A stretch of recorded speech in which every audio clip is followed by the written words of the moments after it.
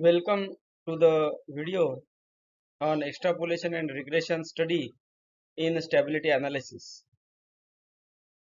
The video is also based onto the ICH guideline Q1E for evaluation of the stability data. As we know that stability studies are done for the pharmaceutical formulations to ensure the product quality, safety and efficacy over the shelf life, over the expiry period or over the time.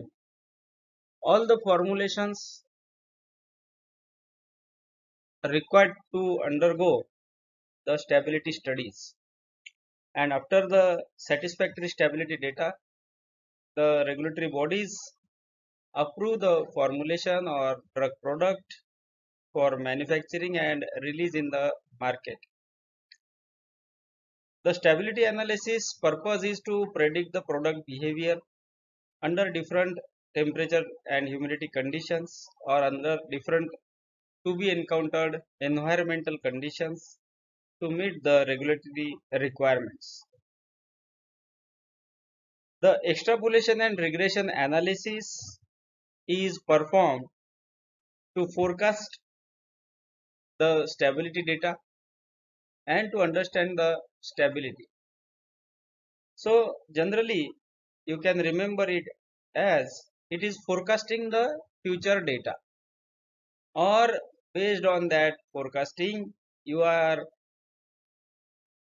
checking or you are understanding about the future stability data, and that's why how the product will behave under stability. So what is stability analysis? So by definition, it is evaluation of physical, chemical and microbiological characteristics of the formulation or drug product over time period. See, the formulations are stored at different temperature, humidity and light exposure conditions, and stability analysis is done to evaluate the impact of these parameters or conditions onto the drug product quality. It is required to determine the shelf life and to ensure compliance with the guidelines like ICH Q1E and all other regulatory guidelines from US FDA, EMA and country specific regulatory guidelines to ensure the product quality, safety and efficacy. Extrapolation in the stability studies is predicting stability performance beyond the tested time frames. So it is forecasting the data. So example you can say like you are having the 6-month data of accelerated, intermediate and long term you can say, and now you want to predict how the data will be at 12 months. So by this extrapolation study you can predict the 12-month stability data based on to the 6-month data. So you will be having initial data, 3-month data, 6-month data. That data you will use to predict the 12-month stability data. So it has some advantages. Why extrapolation is to be done? Because it has some advantages. You can have the predictions for the shelf life at the time at which you are not reached now. That means the advantage is extend shelf life predictions. So you have 6-month data in hand, but you can predict 12-month data. It optimizes early product development decisions, reduces time and cost of stability studies. See, stability studies are required to be performed. It is not like that you are doing prediction and directly you are submitting it to the authority and authority is approving it. It is not like that, but you can make some early decisions. If you are in the phase of formulation development and you have 6-month data, then you can predict 12-month data and you can have some decisions like you are going with the formulation strategy or not. You want to drop or you want to go ahead. So prediction can be done with extrapolation, but the real-time stability studies are need to be performed. Reduces time and cost for stability studies. So if you understand that this strategy will not work, then you can drop the strategy and go to the other strategy so that it will reduce your time and cost. Common extrapolation approaches are linear extrapolation and non-linear extrapolation. So linear extrapolation means it assumes constant degradation over time. For example, at the initial, the impurity level was 0.1%. After 3 months, it went 0.2%, and at 3 months, it went 0.3%. So after 6 months, that means at 12 months, it may go like 0.6%, 0.5%, or 0.7%, you can say. So it is like 0.1% or 0.05% increase per month. Just example I am giving you. You understand that it assumes the constant degradation rate over time. So per month it is increasing. Then coming to the non-linear extrapolation. It is used when the data show non-linear patterns. That is exponential degradation. It is not like that degradation will happen in a linear way. Somewhere, sometime, it may happen that at 3 months it was 0.3, at initial it was 0.1, at 6 months it may go beyond 0.8% or 1%, or sometime it may decrease also. So this thing may happen during the stability studies and during you analyze the stability data. So non-linear means it is not following the linear degradation or constant degradation.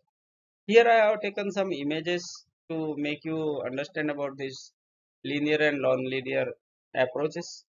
So linear means constant degradation, and non-linear means it may increase suddenly or it may increase exponentially, or sometime it may decrease also. Sometime for some time it will follow the linear degradation, and then it will follow the exponential degradation. So anything can happen. Regression study in the stability analysis is to understand the relationship between the stability factors like environmental conditions, temperature, humidity, and it forecasts product behavior under varying conditions. Types of regression models. These are linear regression, non-linear regression, multiple regression. In linear regression, it assumes direct linear relationship like temperature versus degradation rate. Non-linear like for complex stability profiles, non-first order kinetics. Multiple regression analysis multiple factors impacting stability like temperature plus humidity. So you can have or you can use different types of regression models based on your requirement and product behavior. Coming to the guidelines for this regression analysis or evaluation of the stability data. So ICH Q1E R2 guideline is there for impurity related or stability testing of new drug substances and products. Q1A, Q1B, these are the guidelines. ICH Q1E is the evaluation of stability data. Similarly, you can find the stability guidelines by USFDA, by EMA, and European requirements for stability guidelines are there. ICH Q1E guideline is there from ICH, which is for evaluation of stability data. It is based on the fact that or on the science of using extrapolation to determine the shelf life. And key areas of this guideline is data analysis, approaches and statistical criteria for the stability data evaluation. The main benefit of ICH Q1E is helps to establish product expiration dates accurately. FDA and EMA also has guidelines. There are some country specific guidelines also. So the guidelines are there to ensure regional regulatory compliance and robust stability profiles of the formulations to ensure the safety and efficacy of the formulations. Also, these are considered for drug substances. Softwares are there for extrapolation and regression analysis. So many softwares you can find. Just I have enlisted here whatever the softwares I have found. Like JMP is there, Minitab is there, Stability Plus and Sigma plots are there, SPSS softwares are there. Many of the people might have used these softwares. Coming to the benefits of extrapolation and regression studies, so enhanced shelf-life prediction is the advantage, cost-effective stability testing, improved product quality, regulatory compliance, and informed decision making. So it helps to the professionals to have good understanding about the product behavior, and based on that they can take the decisions for formulation, packaging, and storage strategies. Coming to the challenges in extrapolation and regression studies, so data quality is a very important thing. Reliable data is required. The data should be accurate for predictions. Model selection and validation, so right model should be there. It is very critical to select the right model, and it requires validation with real-time data, because it is not like that what I mean to say is like you are using the accelerated stability data and you are looking to predict real time data or room temperature data or long term stability data. So you need to validate that model with some data, and then you can have good prediction. Regulatory requirements, so strict guidelines are there for extrapolation use, so all these guidelines should be understood before using those uh, predictions or performing those prediction studies. Product complexity, so as I told, some products are very complex in nature, you cannot predict the stability, so real time data is required, and many of the time it happens that the extrapolation fails, so failure may also be there. It is not like you are working onto the models, you have developed the model and the product will behave as per that prediction. The product may get degraded or product may be stable also. So it depends on the complexity of the product and depends also on the uh, product behavior in the real time studies. Best practices are there for software use, so always have data, ensure data is clean, consistent, and reliable for analysis. Check the variability in the data, then perform model validation. Use real time data to validate predictions. Documentation and compliance should be good. Keep detailed records of outputs and assumptions. Whenever you are performing the validation of model or you are predicting the data, keep the records so that in future you will require those records. You will also understand how the product behavior was there after 6 months and how the product is behaving after 12 months. So keep all the data with you. Continuous re-evaluation, it is very important that you need to update models as new data becomes available. Whenever you get the stability data, use that stability data and update your models. Best practices for extrapolation and regression studies: collaborate with the experts. Many experts are there in the field of stability studies, statistics. Then some experts are there in the field of extrapolation studies, regression studies.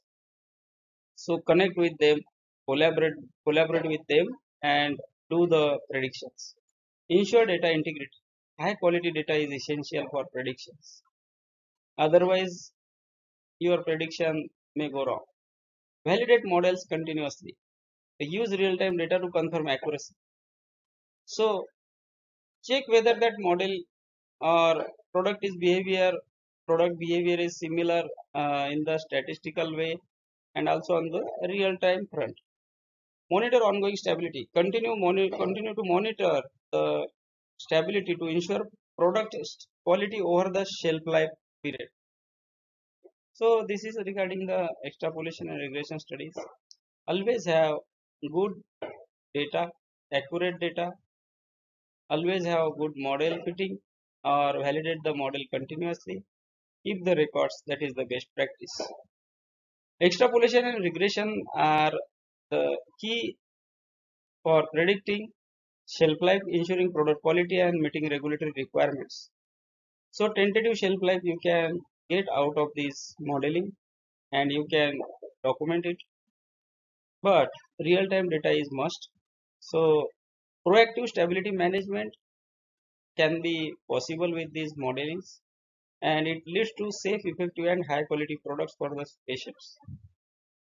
You can also save your cost, you can save your time by using these models. So you please do comment how does your organization approach stability analysis. Also you can share your personal thoughts on this topic, and I'm sure that everyone will get benefited out of it. So thank you for being with me till the last or till the end of this video, and I assure you in the upcoming time I will make more informative videos on these topics. Thank you for watching the video.